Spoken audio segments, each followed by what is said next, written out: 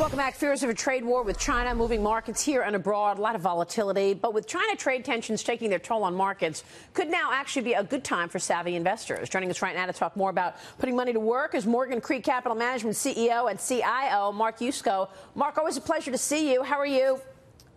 Good morning, Maria. I'm doing great. Sorry I couldn't be in New York with you, but thanks for having me. Yes, we're happy to talk to you always. But it feels like this market is, well, we called it underwhelming earlier, the performance of the market, given the trade tensions. What's your take on what's going on right now and whether or not you want to put money to work?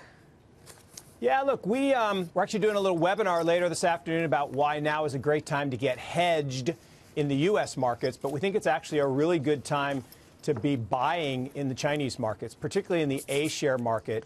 You know, domestic A-shares have been included in the MSCI indices as of June 1st. So every portfolio manager on the planet has to start acquiring those shares over the next few years. So we think there's a lot of overreaction to trade hype, and it's a good time to buy what's on sale. Hey, Mark, Mitch Rochelle. The U.S. dollar's strong, the Chinese yuan's weak, maybe for a couple of reasons, but is investing in China sort of unhedged if you take into account currency fluctuations?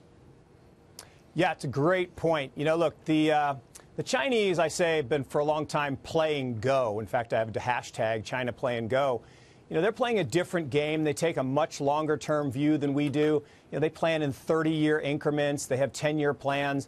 And they've got the big stick in this negotiation. So just like about 3 years ago in 2015-16, when they did the same thing, they threatened to devalue the currency, and we backed down a little bit. I think the same thing will happen here. You know, the dollar's really only bounced from the low high 80s to the low 90s here on the DXY. So we're not too concerned about the dollar taking off.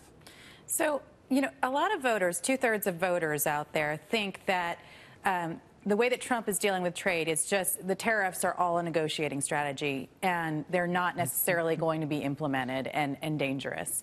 At the same time, there's, you know, a lot of folks out there who are saying that the tariffs could wipe out tax, you know, all the good of tax reform on the average American.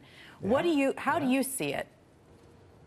Yeah, look, I do think it's a lot of bluster. I think it's ill-advised bluster. You guys were talking earlier about what's happening in the Midwest to corn and soybean prices. That's real money being taken out of people's pockets. That's not, you know, maybe it's going to happen, maybe it's not. Those prices are down and down a lot. And China can turn off those imports of grain pretty quickly because they've got huge stockpiles. They're very smart. Again, long-term visionary thinkers. They've got big stockpiles of oil, of commodities and grains. So now they can't go on forever. They still got to buy our grain. But I do think that these trade blustery moves are, as I said, ill-advised.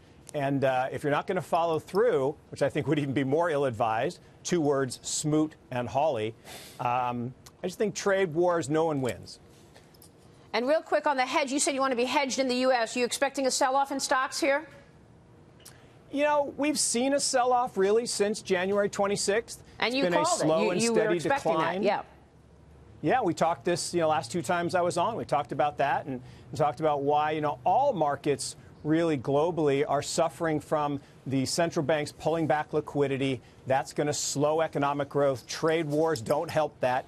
And when growth slows, profits slow, stock prices fall. Pretty simple. So, all right, is it significant from here or? You know, our view is that, look, if it's a normal correction with a normal economic slowdown in 2019, you know, we could see a 10, 15, 20% decline, but slow and not a crash. If we get really serious about tariffs and trade wars, it could get ugly in a hurry. And I wrote a letter about this a while ago called Welcome to Hooverville. Right. And it would play out, I think, just like the 29-30 scenario. Hopefully we don't get there, but it could happen. Mark, it's good to see you this morning. Thanks so much. Well, thanks for having me. Great to talk to you guys. Mark Yusko there.